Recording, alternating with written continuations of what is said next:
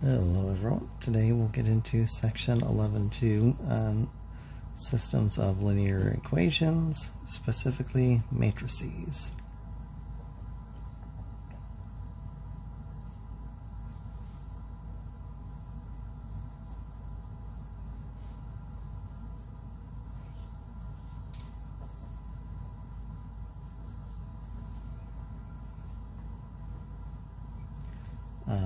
So 11.1 was really just a review of what you learned in Mth165 or an equivalent course somewhere else. So stuff from a few courses back. Nothing new was covered in 11.1. So we'll get into 11.2 on how to represent these linear systems. The key is for these matrices to work, they do have to be linear in nature. In other words, any variables we have to be raised to the first power only. So for example, something like 2x minus y is negative 13 is linear. X is raised to the first, y is raised to the first. And since it's a system, we would have at least one other equation then. We'll do a 3x plus 2y is worth 5.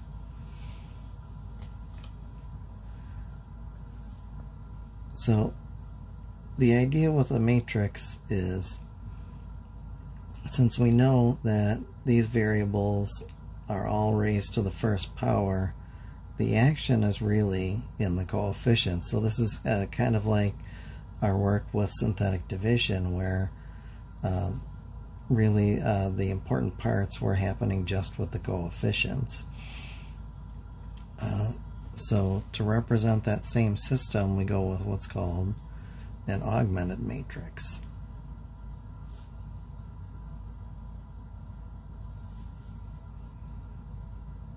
So instead of the nice pretty brace on the side, we get brackets on both sides. So our coefficients would be a 2, a negative 1, and a negative 13, a 3, a 2, and a 5. And instead of a couple equal signs, we just use a vertical line in between them and we close the bracket.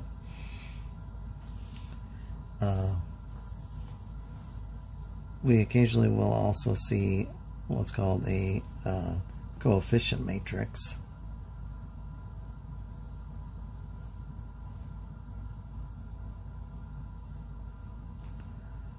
So that's basically just things that are coefficients of the variables. So 2, a negative 1, a 3, and a 2.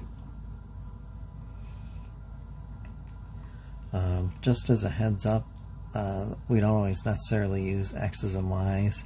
Occasionally we'll see subscripts used. So you might see the same system represented as 2x naught minus x sub 1 is negative 13, and 3x naught plus 2x sub 1 is 5. That's really the same system, just instead of calling it x and y, occasionally they'll just treat them as multiple input variables.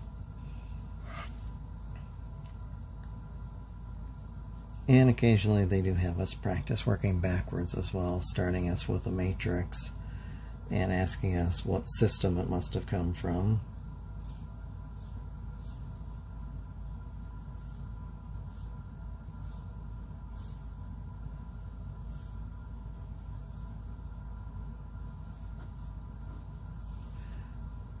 So this would be an example of a 3 by 3 system. 3 equations because of the 3 rows, and 3 variables since we have 3 columns to the left of our collection of equal signs.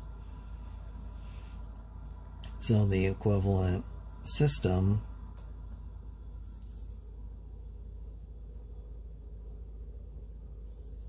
would have x, or 1x if you want to see the number there, plus 2z, it's worth 7, 2x plus y plus 4z is equal to 17, and y plus z is worth 5. So again, you should be comfortable moving back and forth between the different formats.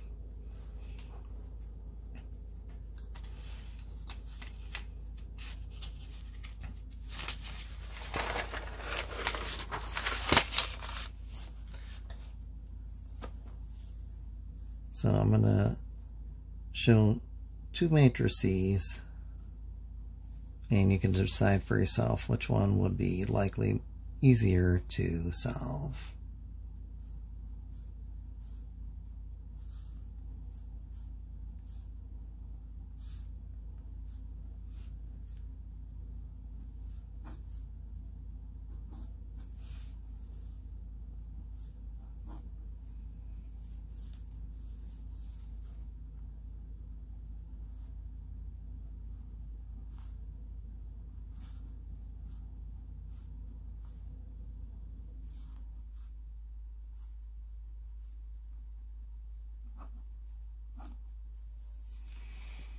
So one of those should look easier to solve than the other. Hopefully you picked out this one as being the easier to solve. It's equivalent if we were to turn it back into just the system instead of the matrix representing the system. We would have x equals 5, y equals 22, and z equals 47. And then our solution would be that ordered triple. So this is our goal. Our goal is to get ones along the diagonal and then zeros in the upper triangle and lower triangle. That is our goal. They call that reduced row echelon form.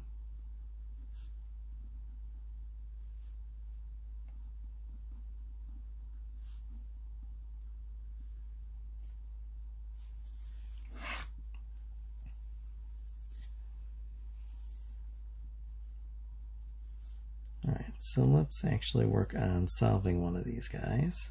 So we'll do x plus y plus z is worth -8. 2x minus y plus z is worth -9. And x plus 2y minus z is worth -15. So if I want to solve using matrices,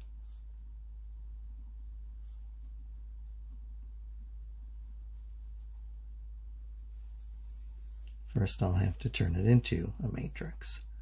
So column 1, I'd have a 1, 2, and a 1.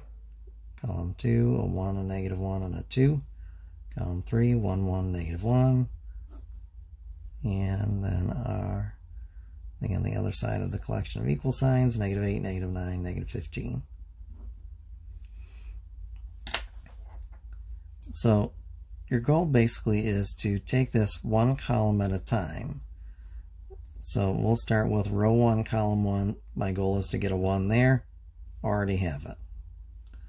So then my next step is to turn both of these guys into zeros using this row. So I'll do -2 times row 1,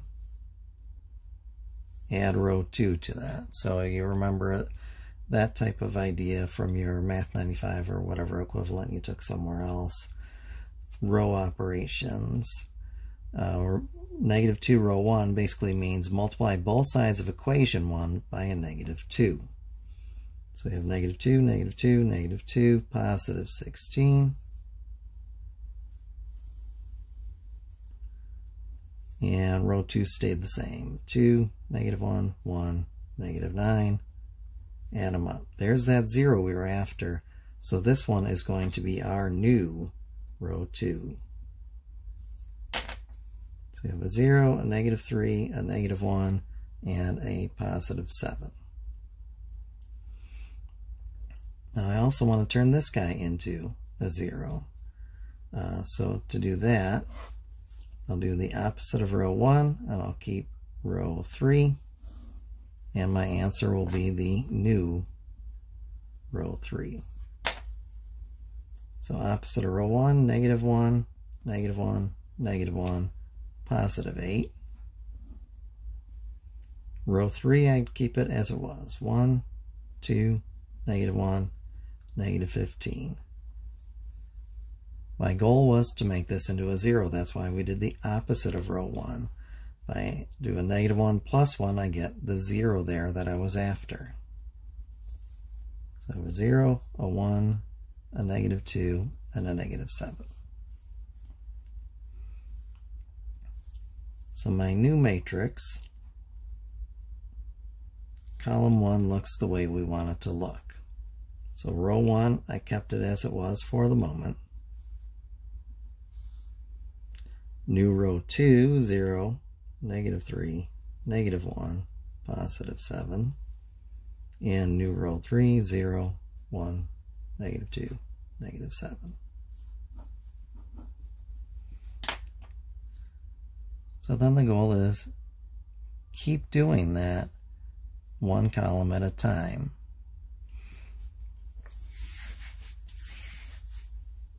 So now I'm looking to turn this next item on the diagonal into a 1.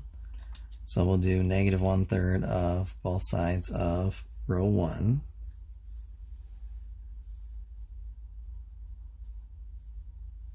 Negative 1/3 times both sides of, I believe I said row 1 inadvertently, row 2. That's our new row 2. Alright, I'm going to flip the page, so I would even just recommend pause it for a moment and see if you can get the new row 2 before I get there. Okay, so welcome back. So now our matrix, we have row 1, 1, 1, 1, negative 8. The new row 2, anything times 0 is still 0. Negative 1/3 times negative 3 is the positive one we were after there. Negative 1 times negative 1/3 is positive 1/3. And 7 times negative 1/3 is negative 7/3. And row 3 is just along for the ride. So we do get to play with fractions along the way. So now instead of this one and this one being on my hit list wanting to turn them into zeros, now it's this one and this one that I want to turn into zeros. A little note so that we don't destroy our work on the previous column, row 1 will remain unchanged, so I'm going to have to manipulate row 2 to do that. So row 1 will have to stay as it was previously. Row 2, to get a 0 out of these two elements, I'd have to multiply row 2 by a negative 1. So row 1, 1, 1, 1, negative 8. Row 2, 0 is its own opposite. Negative 1, negative 1/3, and positive 7/3. This is going to be the new row 1. But because we didn't do any manipulation on row 1, we have the 1 staying the same, and 0 times anything is 0. We retain the 1 on the diagonal that we were hoping to keep. 1 minus 1 is 0. 3/3 minus 1/3 is 2/3. And negative 24/3 plus 7/3. And excuse me.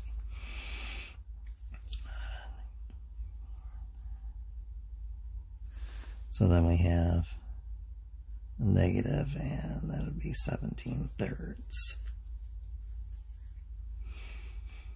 So that's our new row 1. So that's this guy taken care of. Now we want this guy taken care of as well. So we'll do opposite of row 2, and we'll keep row 3, add them together, and that should give us a new row 3. So row 2's opposite, we saw before, was 0, negative 1, negative 1/3, and positive 7/3. row 3 as it was before, 0, 1, -2, or if you like, -6/3, -7, or -21/3 if you want to keep the common denominator idea going there. So you have a 0 and a 0, and let's see, -7/3, and that would be -14/3.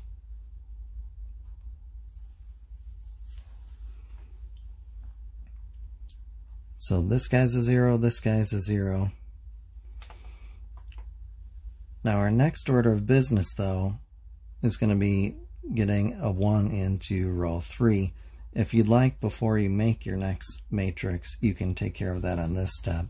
So I would do -3/7 times both sides of row 2 to make our new row 3, new row 3. That way we have a 1 on the diagonal as well. So 0 times anything is 0. 0 times anything is 0. -7/3 times -3/7 is a positive 1.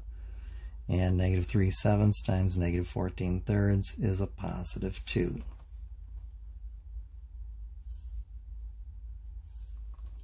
So what does our matrix look like now? So our new row 1, we have a 1, a 0, a 2/3, and a -17/3.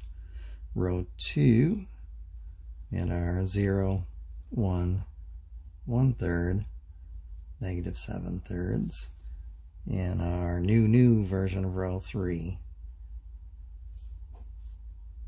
We're very close to where we need to be.